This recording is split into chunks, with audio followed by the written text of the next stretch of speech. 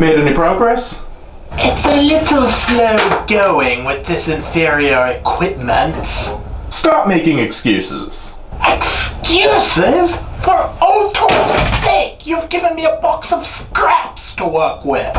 Yeah? Well, just be glad I didn't stick you in a cave. He thinks he's all that. Well, I'd like to see him try and do this.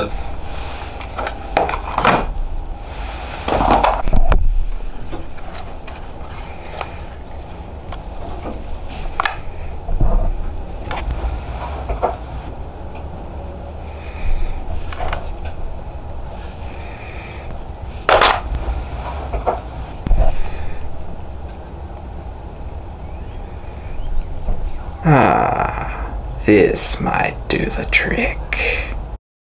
Hello and welcome to Crowforest Reviews. We're going to be doing something a little bit different this time. Talk about a comic book. Why a comic book? Well, I just happen to have a copy of a very strange comic from IDW Publishing that really needs to have someone take a closer look at it. So with that in mind, let's take a look at Fiendship is Magic #4. The comic was written as part of IDW's 5-week-long Nightmare Night event, wherein each issue would focus on a different villain from the show, or occasionally just made-up villains who seemed cool. Having read all 5 of the books, I can tell you without any doubt, this is by far the weirdest of them. And that's actually saying quite a bit. Let's take a look at the cover. The cover is certainly very striking, featuring a very dark Luna, while still maintaining that she's not quite Nightmare Moon at this point. She's clearly getting very close to that point, but the transition has yet to be completed, at least at the time of the cover. Overall, a very nice, well-done cover that gets the point across. Kudos. So we start off with some exposition about how Celestia banished Luna to the moon. And so it was. Nightmare Moon was banished to the moon until a time when she could be defeated. Wait, doesn't that technically count as a defeat? And for that matter, why is Celestia sending Luna to the moon? Isn't that like imprisoning earthbenders in a dirt prison? Anyway, we start off proper with Luna landing rather roughly on the moon's surface and lamenting her lost freedom. But it's not long before she becomes bored with the new status quo and gets right back to her old tricks. She spots a settlement in the distance and goes to investigate, thinking that the natives will be easy victims for her to rule over. But she's taken rather aback when she sees the type of establishment that she's walked into. Yes, little one, let's add some adventure to your dream. You'll be flying with the Wonderbolts in no time. Let me get this straight. All you fluffykins up here actually make the pony's dreams? Okay, that was an unexpected twist. The leader of the fluffykins shows Nightmare how they make dreams, and she decides that she will take her revenge on Celestia and all the mortal ponies by giving them all nightmares. Since, well, it's kind of her name. It's actually kind of a brilliant setup if you ignore the whole not making any sense thing. So Nightmare sets out to accomplish her plan, even taking on one of the Fluffykins as her personal butt monkey, to show her how the dream machine works. But she immediately regrets her decision when the creature is way too friendly and talkative for her liking. Well, maybe you and I should be friends then. Best friends forever! No, that's the other comic line. Nice attempted title drop, though. Nightmare and Fluffy get to work on calibrating the dream machine, naturally selecting Celestia as the first target. Squee! Pastel rainbow hair! How can you tell? All I see in there is pink. Too much pink energy is dangerous. Yeah, we all know the drill. So anyway, Nightmare tells Fluffy to give Celestia a nightmare, but Fluffy refuses since it is strictly against the code of conduct at the Dream Factory. Nightmare, however, manages to win him back to her side with a friendship speech. Wait, what? I kind of thought the friendship lessons in these were supposed to be a little bit less evil. Anyway, They can't seem to break into Celestia's mind through her magical barrier, so Nightmare decides to target the mortal ponies instead, instilling the fear of Celestia into them and spreading fear and panic throughout Equestria.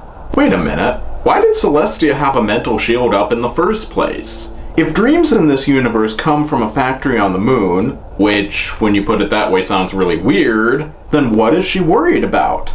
These guys clearly have a work ethic against giving ponies bad dreams, so what happened between her and Luna shouldn't have entered into her dream at all. Did she know that Nightmare was going to be coming into her dream, as Nightmare herself suggested? If that's the case, then why did she send her to the moon, where she could do the most damage? This is a bad idea for so many reasons. I don't know. Maybe she just didn't want to be rewarded with a good dream, like Luna in that one episode. That would be kind of messed up. Moving on. With Equestria in chaos, Celestia laments about her poor decision-making. I knew you were devious, Nightmare Moon, but I didn't know you would stoop this low. Heavily implying that she did in fact know about the Dream Factory on the moon, and just assumed that Nightmare Moon would not act on this knowledge. I guess she just assumed that Nightmare Moon operated on the honor system or something. Celestia extends her own mental barrier over the entirety of the land of Equestria, temporarily shielding her subjects from the effects of Nightmare's nightmares. But the strain on her is enormous, and she realizes that she must face Nightmare one-on-one in the dream realm before she receives a mind crush. You are using too much magic, Princess. There isn't enough left in you to save them and still protect your own mind. Then I must face Nightmare Moon in the most dangerous realm of all and save Equestria. So now we finally have our climax, and okay, I officially have no idea what's going on. So I guess Nightmare was transported into Celestia's dream, or possibly they were both transferred into the same neutral dream, or something. It's all a little confusing, but at least it gives us some nice artwork. So anyway, Celestia wins the fight, I think. It wasn't really stated, but Nightmare reverted to Luna for a panel, so Celestia probably won. Oh wait, that was just a fake out. Now Celestia won. So that was Fiendship is Magic number 4. How was it? How the hell should I know? Do I look like I followed any of that?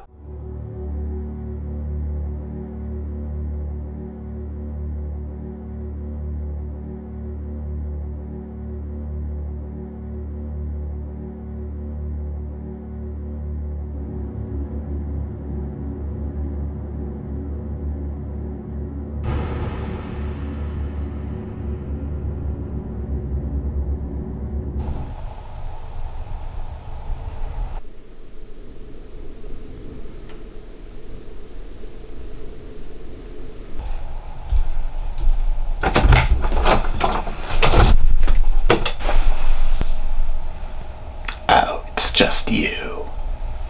What are you doing?